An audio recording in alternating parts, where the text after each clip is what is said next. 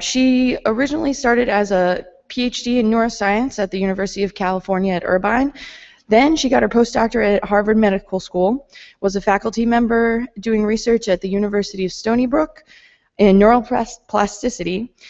After that, she came to DC, and among many of her positions included Deputy Director of the National Science Foundation, the Deputy Director of Science at the White House, and her favorite title, the Chief Scientist at NASA.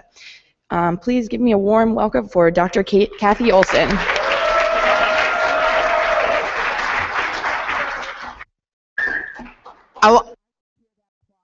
After I finish as well. Anyway, is that too loud?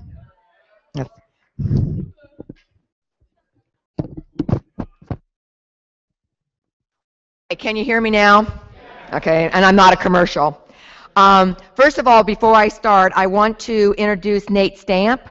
He's kind of behind there, and he is going to be helping out with some symbolic puppets that sort of depict sort of this stuff that I'm going to be talking about.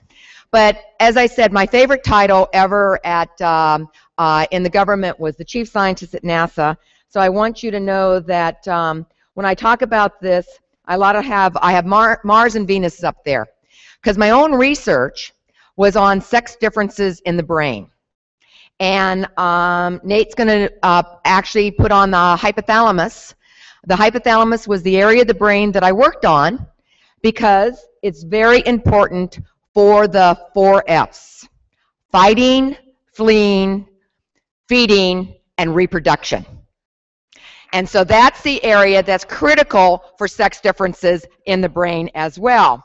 And I'm going to be talking a little bit about the hypothalamus later on. And he has it represented as a broiler. But this is the high school I went to. It was Cleveland High School in Portland, Oregon. And it was very interesting because what it said in the door that I entered is, what we are to be, we're now becoming. Well, I just want you to note that the one thing I knew I was not going to be in high school was a scientist, and I ended up as a scientist. So I want you to know that all of you has that potential to be anything that you want. But what's interesting is this slide also is very important for my talk, because I'm going to be talking about the brain, the neuroplasticity of the brain, and the teenage brain, okay?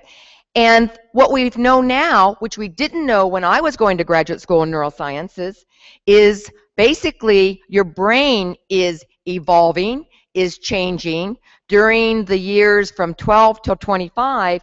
So it's really true that what we are to be, we are now becoming. So this is a picture of the brain. And I'm going to walk around, and I want you to know, can you still hear me? Because that other mic is really quite loud. And the brain is actually organized in systems. And so here's sort of a big picture right here in the back of your brain. It's actually your visual cortex.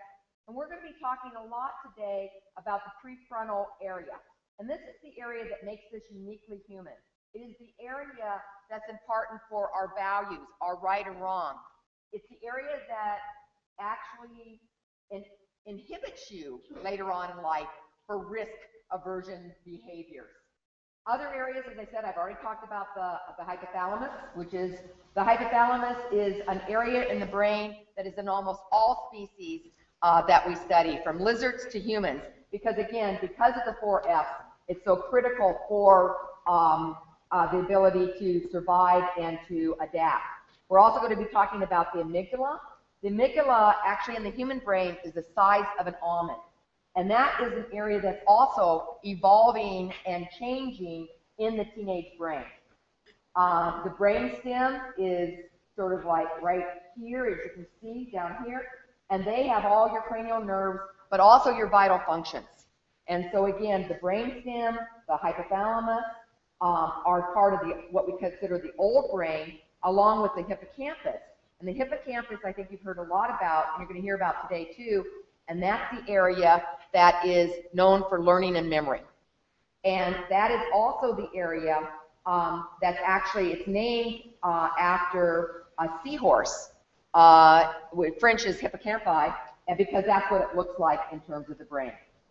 And so I'm going to be talking a lot about the brain areas. And I actually, you can't see it because of the lights and that, but I brought a brain today so you can have like a better, I think I'll pick it up here and that in terms of see, kind of a better understanding of this. But you got to have kind of an understanding of the brain before we start talking about what your brain is actually looking at. Here's another picture of that in terms of the side view that you're seeing. And again, what's really nice about the brain is it's a bunch of systems. So it's made up of individual cells, neurons, and glia, but it's actually divided in terms of systems. And they'll have like an area of the motor cortex. And in that area of the motor cortex, we'll have specific places that's involved with your limbs, your hands, your legs, etc. in terms of the motor part of it. And what's interesting is when we're going to talk about neuroplasticity, I'm really curious in terms of all your texting that you do, in terms of how that brain area is changing to have more of the area devoted to texting than it did in terms of my day. This is, okay, so we have sort of the big picture of the brain. This is I consider a cross-section in the cerebral cortex. That was that area in the very front of the brain, which is uniquely human. And this just shows you a picture of the neurons within those areas.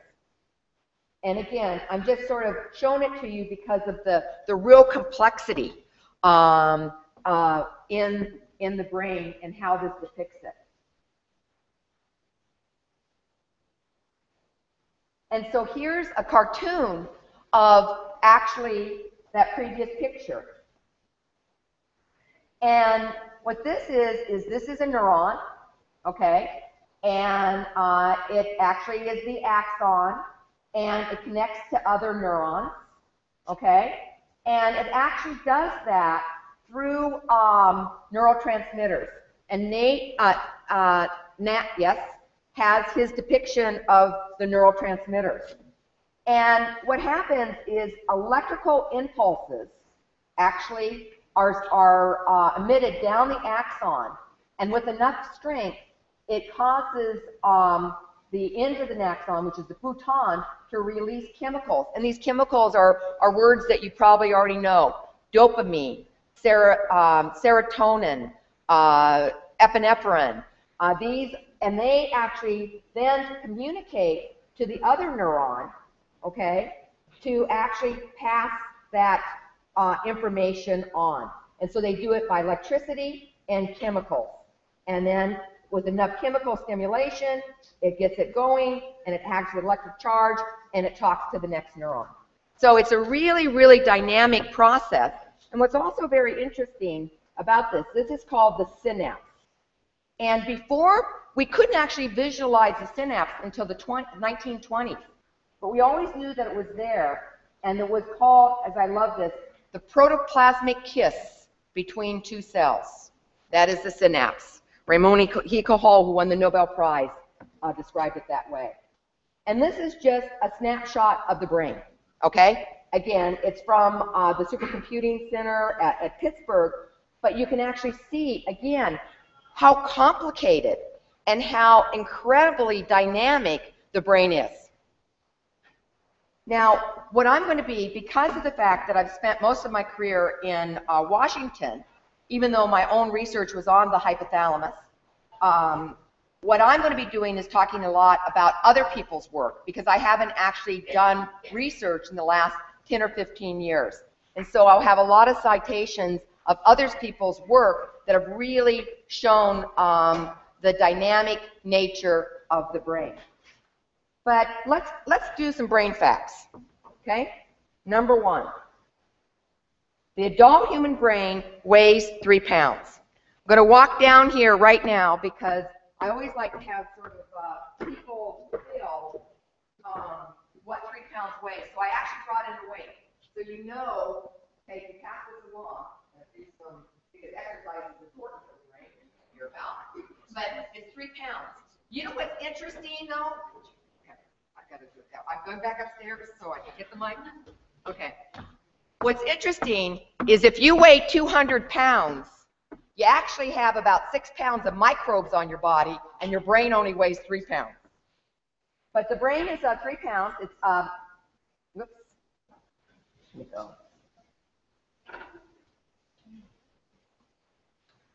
It's about 2% of your total body weight, but it's 20% of your total body energy. And when I was in graduate school, we used to say what the human brain was a bowl of jelly that conducts electricity.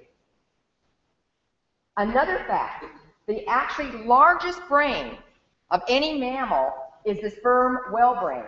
And that actually weighs 17.636981 pounds. And if you think about what the whale does, he must or she must navigate systems across oceans, 1,000-meter dives, and very strong communication and social systems. And the whale actually has a larger brain than the human. The other thing to think about is in that brain, and I showed you that one little snapshot of the brain, but there's over 100 billion neurons. There's 10 to 50 times even more glia cells. So neurons are sort of like they call the master cells. And that was the picture that I had showed you in terms of the cartoon. They're the ones that are communicating and working together. But surrounding the neurons are the glia cells. And they're considering nurturing cells, but they also play a very important role. So if we think about the number of neurons, a nematode, which a lot of neuroscientists study, has about 100 neurons. The fly has about 100,000 neurons. And our brain has 100 billion neurons. So if we look at, again, thinking about that picture that I showed you from the Pittsburgh Supercomputing Center, we're looking at the membrane surface within that 3-pound thing in our head. It's 25,000 meters squared, and that actually equals to 4 soccer fields. Okay? More brain facts. Communication system. I talked about the fact that it's electrical communication between the two. There are 300 to 400 firings per second. So right now, your brain is just firing away. And it's about 1 to 100th of a second for a neuron to fire. As I mentioned, the synapse, the protoplasmic kiss between cells. In the cortex, in the area in the frontal cortex, which is, as they say, uniquely human, there's 0.15 quadrillion synapses just in that area. And the synapses are the size of 20 to 40 nanometers. That's why back before the 19th century, we were unable to see them. And a synaptic vessel contains about 5,000 chemical molecules, as I said, the neurotransmitters, like serotonin and dopamine. More brain facts. Axons. So I pointed out the axons versus the cell bodies. So if we look at the axons, there's about 120,000 miles worth of axons all wadded up in terms of that brain. If we look at the human optic nerve, and that's just going from the eye to the visual system in the brain, there's 1.2 million fibers, just in terms of the optic nerve. If we look at all fibers combined, and this is my favorite factum, and we put it side to side, it would go to the Earth, to the Moon, to the Earth. So when I became NASA chief scientist, I was the first biologist ever to serve in that role, and I kept thinking, wait, NASA, the brain? Well, now I know we've got a connection, because we can go from the Earth to Moon, back to the Earth, basically by the number of fibers. So I'm telling you these facts just so you get kind of a handle on really, really the importance and the complexity of the brain. And at the very end, I'm going to talk about the Obama Brain Initiative, but you can see why it's so important to study this 3-pound organ, because it's who we are. It's how we become. It's how we remember. How do we forget? It's so important for our lives. So here is a drawing, and it's from Diamond and Hobson in 1998. And this is what your brain looks at first, okay? And this is an area in the cortex. This is in 3 months, so you can see this evolution of the brain. And this is in 2 years. Well, back in '98, it was sort of accepted. In fact, when I was in graduate school, it was accepted that really the number of neurons that you're going to have and how the brain was really developed during the first few years of birth. And after that, you're only going to be losing it. We also know now you use it, and you can actually make new neurons, new connections all throughout life. If you don't, you lose them. And I put this up here, Hubel and Wiesel, as a reminder. They won the Nobel Prize, and they were the first ones to really illustrate neuroplasticity in the brain. So what they did is, I can't hardly see you guys, but how many people have cats? Raise your hands. And have cats, okay. And you know when the kitten is born, their eyes are closed until about 10 days of life. And then after that, they open up their eyes. So what Hubel and Wiesel did was a very clever study, okay? What they did is they had normal little kittens, but they didn't allow their eyes to open up for several days after they were supposed to. So instead of having them open up at 10 days, they opened up about 12 or 14 days. And what they found was when the kittens opened up their eyes later, they were unable to see because the environment was putting light on their light was getting into the eyes, shapes were getting in the eyes, their focusing was getting in the eyes, and they were actually forming these synapses and these connections in the brain, given the environmental impact that allowed them to see. And so that really started the whole research on the fact of the importance of the environment, okay, and the effects of the environment in terms of changes of the brain.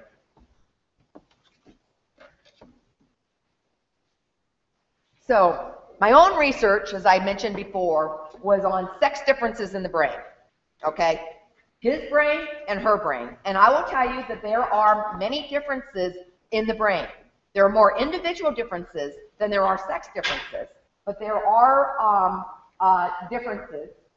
No differences are good or bad. They're all very unique and makes us who we are as individuals. So today, I'm going to talk about the birds and the bees and sex differences in the brain.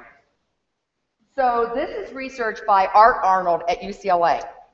And Art works on these zebra finches, okay, very nice birds that sing, okay.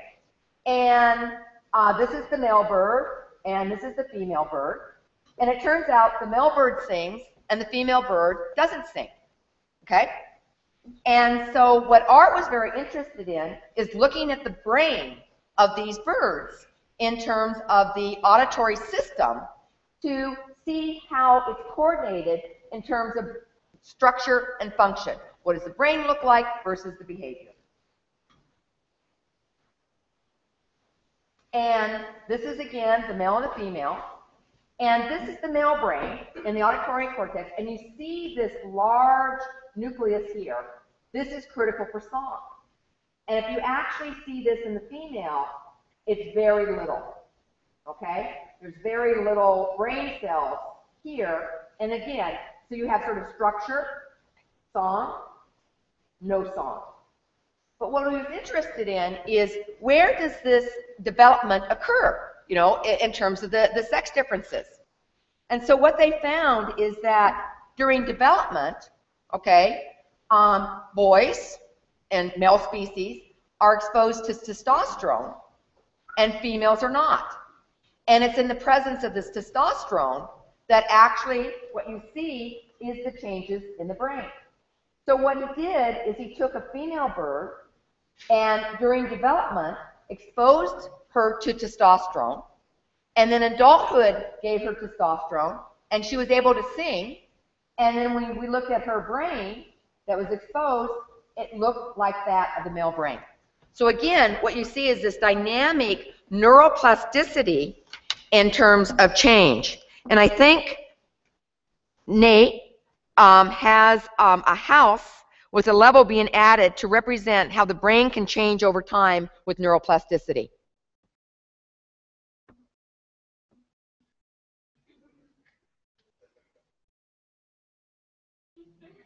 And exactly that really depicts exactly what's happening with the exposure to testosterone. You actually have the second floor, the more neurons that actually then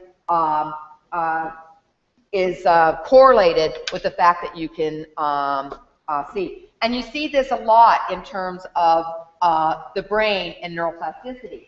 So what happened is, by chance of birth, and again, this is Art Arnold, he had a bird that was born where half of the bird looked like a male and the other half of the bird looked like a female.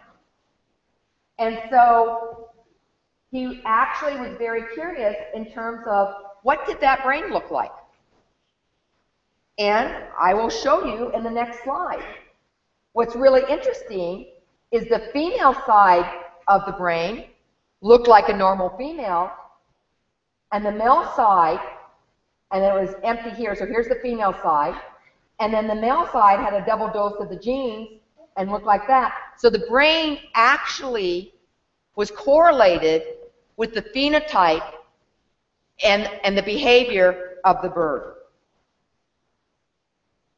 So one of the most dynamic areas, and think about it, why, is the hippocampus. And a picture, okay, a hippocampus. Nate has a picture and a frame to represent the hippocampus and how it feels and makes memories. So think about it, okay? You're coming in for a test, okay? You have to learn that information, okay? Where are you going to learn it? You're going to learn it in the hippocampus, in this area, okay? 2 days later, the test is over. Maybe we've forgotten it. So obviously, if you've forgotten it, the memories are not consolidated any more in terms of the hippocampus. So you could see why this would be a very, very, very dynamic structure in the brain, because you're constantly learning new information, and you also tend to forget information. What's very interesting, and this is work, this is neuroanatomist Dr. Christine Gall, that happens to be one of my very best friends. And this depicts, as they say, the hippocampus and the layers of the hippocampus. What's interesting is, okay, let's say you go home and you walk into the house and you smell cookies, or you smell something that the dog did, or something like that. What does it do? It brings back memories, right? You're walking down the street and it's spring and you smell the beautiful flowers, and all of a sudden it will trigger some things that you did like 3 years ago during the spring period. Well, it turns out the olfactory bulbs, okay, the smell centers of the brain, is connected immediately to the hippocampus and one synapse. So they have one line to get there. So it's not making one connection to another connection to another connection, because smell, again, is so important for survival. Think about it. If you're an animal and you eat something and it kills you, well, that's your evolution. You're not going to contribute your genes to the next generation. But let's say you smell it, you take a little nibble, and you get sick. Well, you're going to remember that you're not going to eat that again because it made you sick. And many of you in the room might have gotten the flu, but it had nothing to do with it. But basically, you ate something before, and you're never going to eat that again. I have that with cherry cough syrup. Cherry cough syrup makes me sick to even smell it, because I remember having to take it when I was sick. But the olfactory bulb is connected to the hippocampus. But anyway, so the hippocampus is always showing very dynamic changes, and again, throughout life. So here's a picture of the pyramidal cells, and on the pyramidal cells are these spines, which are making the synapses. And what's interesting, on the next slide, is this is a rat. This is Kathleen Woolley's work, and she's done it before. And this is a rat brain, because it's much easier to do research on rats and understand what's going on. And what she's done is she's looked at the rat brain the rat has an estrous cycle, girls have a menstrual cycle, but what happens is in the exposure of estrogen, with more estrogen, they're making more synapses, and during the stage of the rat reproductive cycle, there's actually losing and gaining neurons, because things like estrogen and that are very important in terms of modulating the brain and changing the behaviors that reflects in terms of memories and learning. Okay, how many of you are learning a language? Okay, another language. How many of you started learning that language when you were very young? Okay, so when you started when you're very young, when you started and very young, okay, you actually, both languages are being processed within the language center of the brain. So the language centers are sort of like right in here. But when you're actually learning a language, okay, like myself when I learned French and German in high school, I was actually learning it more in the motor cortex than I was in terms of the language center. And so here is sort of the unpracticed brain, and you're using two areas.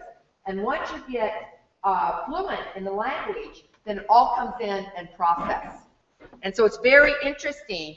And so if you learn the language at the very beginning, in the first few years, where your brain is very, very plastic in that, you're learning both of those languages within the same language center. When you're learning it at your age, you're actually learning it in two areas of the brain, and then hopefully it will come together. Now, I will guarantee you mine did not. Here's my French.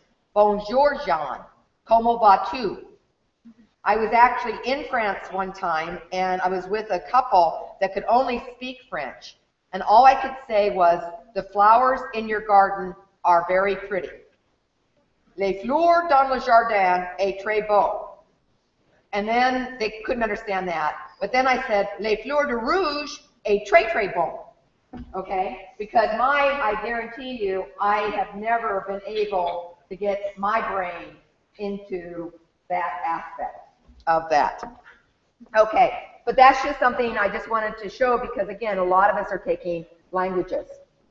So Fred Gage, I think one day I'm going to bet on it, is going to win the Nobel Prize. And Fred Gage is at UC San Diego. And when I was in graduate school, and so this wasn't that long ago, but up until about 15 years ago, we didn't realize that the adult brain, okay, and I'm going to get on the teenage brain, the adult brain could actually make new neurons. And what he did is he took some mice and he gave the mice access to a running wheel, okay? So the mice was doing exercise.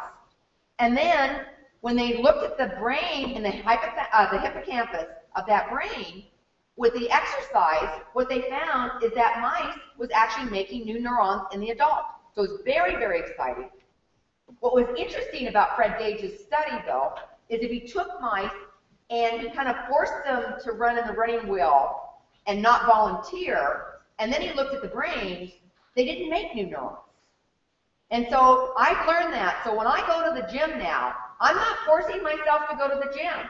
I am volunteering to go to the gym and work out. So hopefully I am actually making new brain cells in my hippocampus when I exercise. Bill Greenall, University of Illinois, what he's done, and again, is to put rats into really exciting environments. And so these rats were able to have running wheels, have new objects every day. They brought in novelty to the cages. They were actually roomed together and not alone. Rats are very social animals. And what he found there is that the animals, that were in the complex environment actually, and had new experiences, had more synapses on their neurons, okay? That they also learned to navigate obstacle courses. Ones that did that had more synapses per neuron, engaged in simple exercises. And so again, whether or not it's blood flow, it's oxygen, we know that when you study and you're working hard and you're exercising, you're really helping the brain to be as dynamic as it can be. So this, again, was very exciting research in terms of the neuroplasticity of the brain. And social environment, interactions, again, always taking on new tasks, new challenges is really important for brain. So the bottom line is that rapid complex environment exercise program, their neurons form more synapses. The neurons of rats who live in simple cages with little opportunities. The environment and physical exercise increases neurogenesis in the adult brain, and that memory and motor control tasks stimulate hippocampus to double neurons from 3,000 to 7,000 within a day. So I think, I showed you a picture of my high school, Cleveland High School in Portland, Oregon. One of the most famous people that went to my high school was Phil Knight, who started Nike. And, you know, he has his little swoosh and he says, just use it. Well, I think that he was ahead of his time, because that's exactly what you need for the brain, is just use it and you won't lose it. And so what happened is about 15 years ago, 20 years ago, we started getting technology, PET it's called, and MRI, which can actually see in the brain, in humans, non-invasively. So that you don't have to die to look at your brain. We can look at it when you're alive and you're moving. And what they found is, again, making sense that in the auditory cortex, this is lit up when you hear the word. If you see the word, the occipital cortex, that's the back of the brain. If you're speaking the words, just like what you saw in terms of the language centers, okay, it's another area of the brain. And if you're actually generating the words, you're using another area.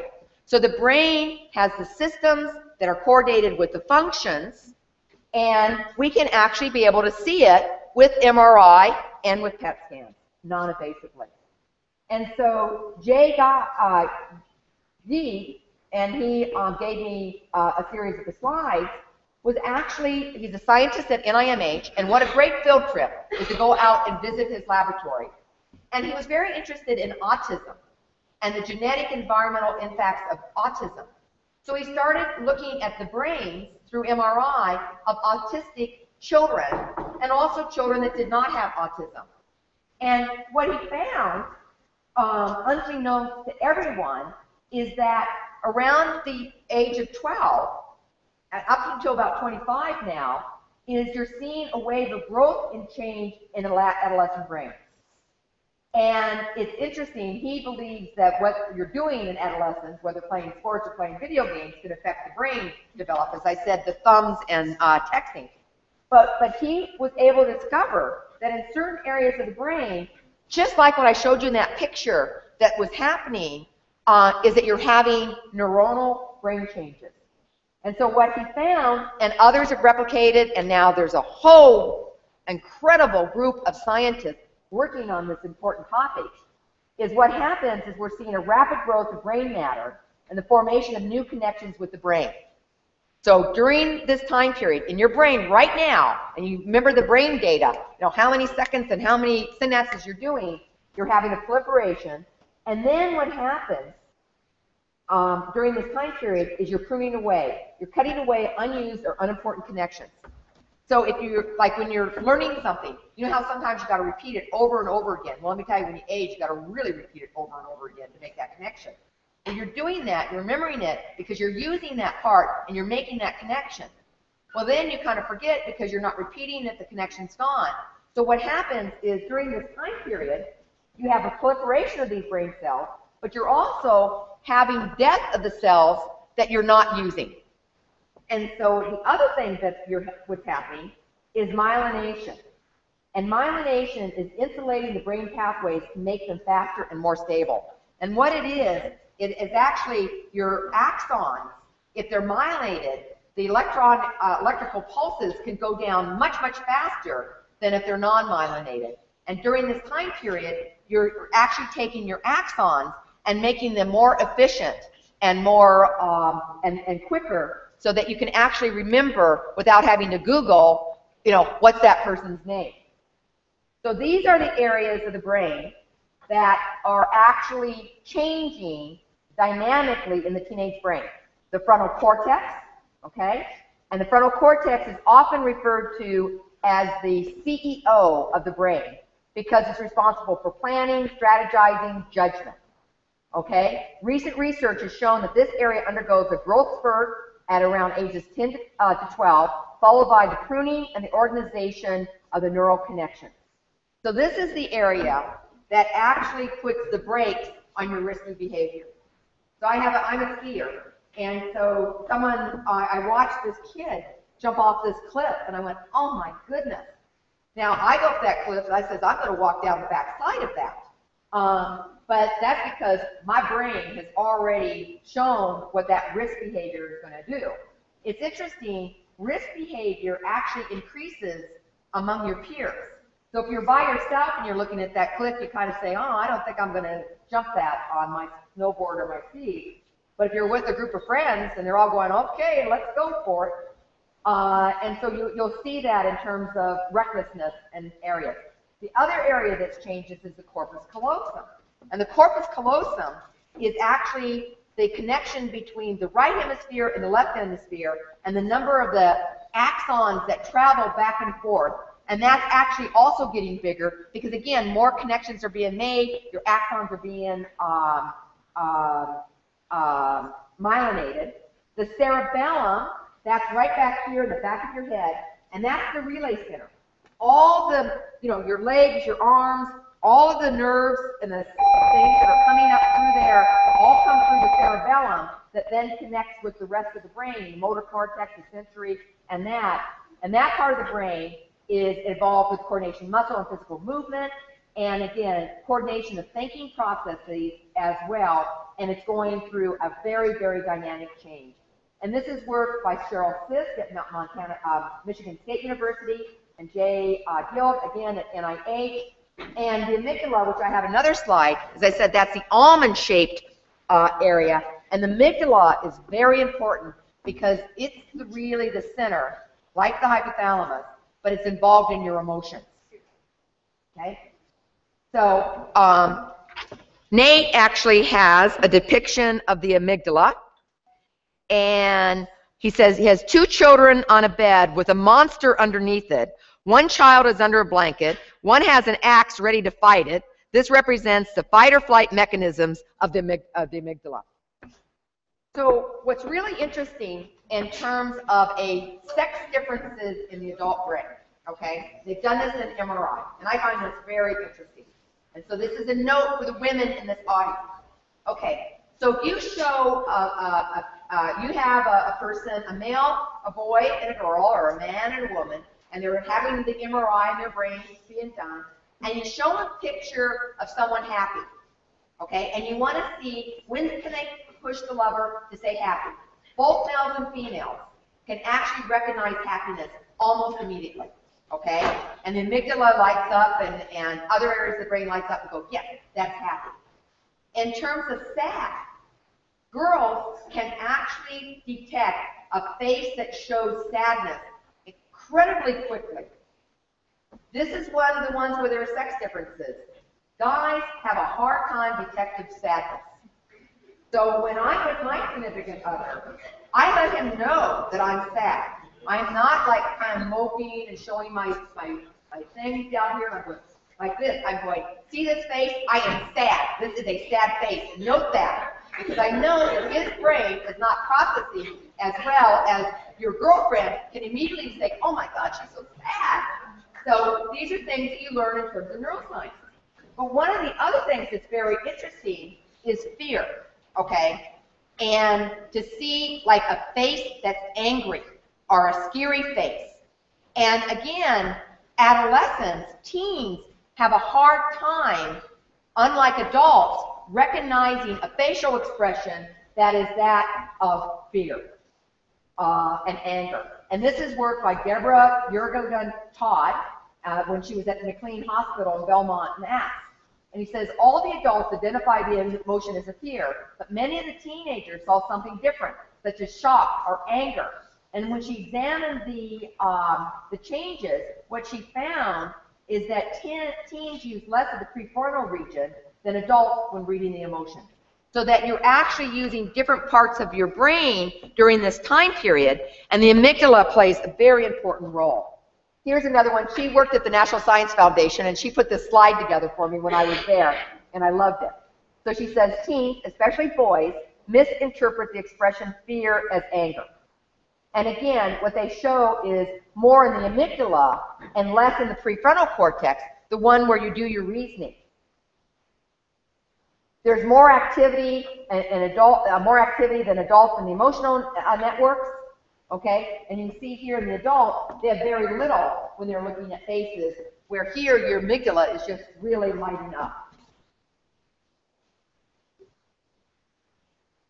And so some of the implications is, is what you're expressing, is it a true emotion or is it a deception? Effects of early environment and stress on later social skills can also influence this, and also emotional intelligence. And again, this was some research that was funded by the National Science Foundation, and she provided me the slide. So what's happening? Okay, what's happening to your brain right now? So what you're seeing, and again, this was a slide that I got off the internet because I thought it was really good, but it's really research that Jay at NIH has done. And what it's doing is red and yellow is less mature, and blue and purple is more mature. And so you can see this dynamic change that's occurring preteen here, teen here, and then actually 25 years of age is when they say that you get the adult brain. What's interesting, Hertz Rental Car would never rent a car until you're 25, and this is before the data came, so they actually knew before we did as neuroscientists. What's happening here is here you're having more, we call the gray part of the brain, which is cell bodies, okay? Remember the cell bodies. And here you're having more of the white part of the brain, which is the myelinated axons. So what's happening is you're having the pruning, you're having more of the axons, and actually becoming more mature because the synapses are going faster and quicker. So here's one picture. Here's another one that Jay gave me this slide to use. And again, this is the side view of the brain. This is the top view of the brain. And you can see that also the maturity from 5 years of age to 20, okay? But also what you can see is maturity takes place quicker in the back of the brain and moves up to the front of the brain. And the back of the brain, back here, in this part, that's the area that almost all animals have, because that's your brain stem. So that's your vital functions, how your heart, your breathing. As I say, I've already talked to you about that hypothalamus and those 4 F's, etc., and some of the learning and the hippocampus, the limbic system. Okay, so those are sort of in the back of the brain, and they mature faster. And then the cortex, the thinking, the values, those actually take later to mature. Okay, and here is sort of a cartoon depiction of the volume of the brain, prenatal, and again, post-birth, so first year, second year, when you're 7, 16, this is what's happening right now, and when you're 30. And this is the synaptic refinement, that's what the pruning is, that's what you're going to be using. So what you're doing now is your experiences and what you're using is really going to dictate what you are going to be in terms of the adult. The blood flow, increase in blood flow, the myelination, as I said, that's the white matter, and again, that's should be increasing, but then going down, etc. So you're having a very dynamic period right now. And this is research by another fantastic researcher, Robert Gall, at UC at Pittsburgh and now at Berkeley. And what he's done is video games that the interpretive changes in the limbic system in terms of increasing sensation seeking, novelty seeking, motivation, how social networks affect this, the frontal cortex engagement, etc., and looking at both the positive growth trajectory as well as the negative. We have a lot of really, really exciting research. And if anyone wants any of these articles in that, you contact Jennifer in that, I will get them to you. So what we've learned, adolescence,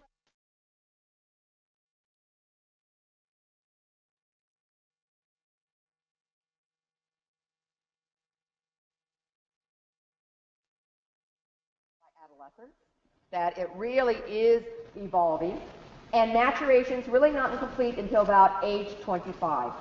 And again, I cited a lot of the research and news in terms of my talk. Jay at NIMH, Robert Dahl at UC Berkeley, Cheryl Sisk at Michigan State University. She's got some really interesting work on binge eating in terms of adolescence and male-female differences, and Sarah Jane Blakemore of the UK. And these are star researchers in this area. So I just kind of wanted to end because I don't know how many of you guys are sleeping right now because I can't see you. But sleep is very important during your periods of brain maturation. And it turns out, it's interesting because I actually, as a teenager, I didn't wake up until about noon on the weekends. And that was because my parents forced me out of bed. But it's interesting, what you do during this time period is you actually need more sleep. So when your parents are calling you to wake you up, you're going, no, the research data indicate, Mom and Dad, that I actually need more sleep. Let me sleep. But sleep is very important. But actually, it goes from the lark to the owl.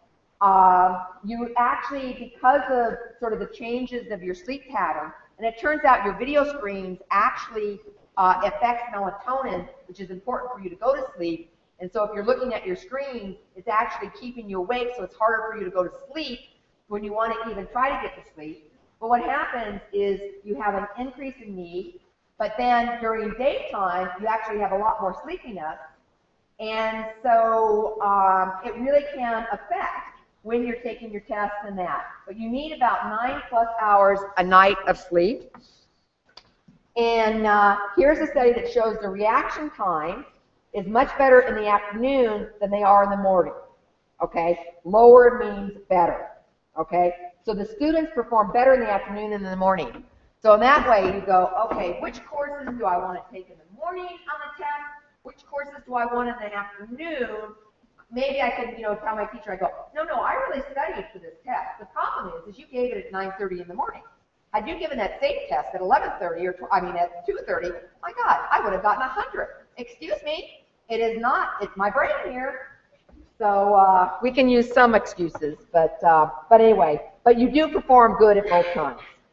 So I also wanted to talk about a little bit, because I'm talking about sleep, and I'm talking a little bit about stress. Okay, mild stress is good for the brain, and there's actually a sex difference. Girls with mild stress actually perform better than males under mild stress. So males, you have to be calm all the time. You should all be doing yoga, going, and that. But if you stress your brain too much, you actually kill cells in the hippocampus, okay? And stress can be actually toxic. This is Cheryl Conrad, and that males are much more sensitive to stress and cell damage than females, unless it gets really chronic, and then it's both cases. So at the very end, and this is when I'm talking about the Obama Brain Initiative, and Nate Stamp actually has a depiction of this. And it's a camera with a brain in the lens to represent the goals of the Obama Brain Initiative. And I guess the one thing that, being NASA chief scientists, some of the most beautiful pictures are pictures of the universe, and stars being formed, and planets being destroyed, and that. But the other thing that I think is the most beautiful are pictures of the brain. And so I'm just going to show you a series of pictures right now, so you can get a strong appreciation on the complexity of this brain, of this 3-pound organ. There's a single cell. There's ones in terms of connecting. Again, this is Christine Gall in terms of the cerebral cortex. I mean, just look at the beauty of these neurons and how they're interacting. And you think about it, and you think about the brain, and you think about the challenges. You think about, you know, the billions of neurons, the fact that you have enough myelinated axons that go from here to the moon and back again. And you think about the connectivity, the analysis, the information, how much data. You know, you've been hearing a lot about big data, big data. Well, the brain itself is big data.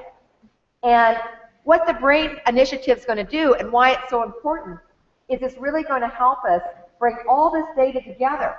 It's going to bring in the systems, how the neurons, the neurotransmitters, the genes, the environment, to really understand, to visualize, to analyze, to really understand the brain and how it works.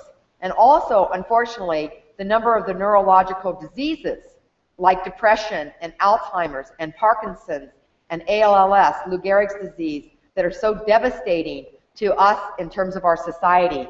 Understanding how this brain works will actually give us windows and clues in terms of helping us cure and prevent the disease brain. So here are some of the grand challenges in neuroscience and neuroinformatics. As I said, when I entered high school, what you are to be, you're now becoming, I was going to become a neuroscientist. And then I took some courses in college in psychology and biology, and I realized that what really drove me was trying to understand the brain. And there's so many important questions because of the complexity and the nature of the science. And what you're going to need in the future is multidisciplinary. You're going to need biologists and social scientists and engineers and physicists and mathematicians all coming together. You're going to need people to invent new technology so that we can see just what MRI has done. And it's pretty vague.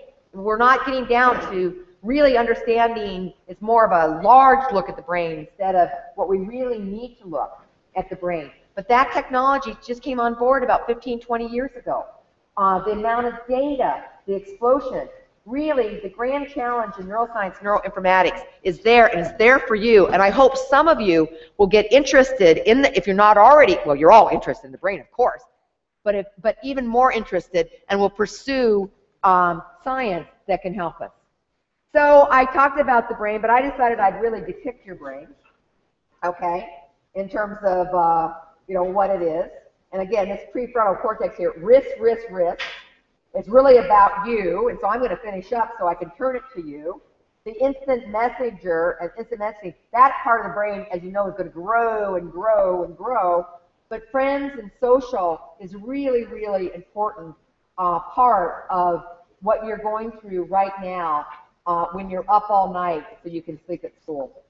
And just so that I'm an equal player, this is your teacher's brain. And I want you to know what keeps them together is a great sense of humor, because they are training you and making you the adults and the future for us. Oh, and also, I think that's it. I just want to add here that, as you know, vision is in the back of the brain, okay? And as you know, your teachers can see with that area when they are looking at you from the back. So keep that note that somehow they've evolved and developed the neuroplasticity to do that. So I want to thank the Nifty 50 and Nancy and the wonderful person that introduced me today, who just got her degree in psychology at George Madison University. And again, the source of my material. And I want to thank Jennifer Corey and Noelle Venice. And I want to thank Nate in the back of the screen and Annandale High School. Nate, you have to come out, Nate. Nate, again, come on out. You need to take it out. Thank you. And I'm going to end again with a beautiful picture, and it says, the only way to discover the limits of the possible is to go beyond them into the impossible. And I want you to know that the universe evolves into the brain. And now I am done, and I open it up, if we have time, to any questions. So I'm looking to see what time it is, and it's not much, but are there any questions? Can I take a question? Okay. One or two questions. You know, it's very, very difficult giving a talk when I can't see your guys' faces. Much easier now. So do I have a question? Any questions? Nope. They're hungry. Okay, now wait. I know you're hungry, but since you've asked a question, you get a brain patch. Okay, what's your question? And I know you have to go to lunch, but who's asking the question? Okay.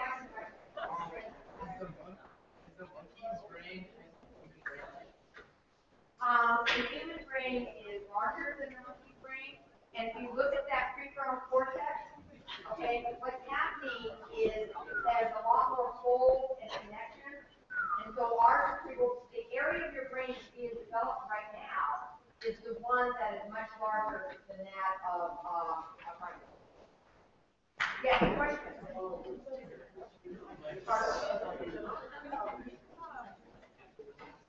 Axon. Oh, I would like to go, yeah. Let me tell you, you're dyslexia. Almost years now. Axons are actually the, so here's, if this is the cell body, okay, here's your axon, meaning the cell body. So it is actually the length, it's actually like almost an arm that you reach to get to your part. So the axon is actually the way that the electrical stuff travels down to connect to the other one. So it's the length of the axon. Yes.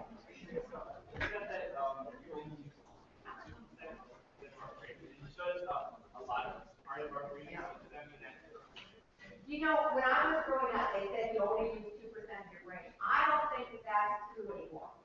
You're using a lot of parts of your brain, and you're using them all the time. And the brain is so dynamic now that you're making it, you know, you're constantly making the neurons and changing it.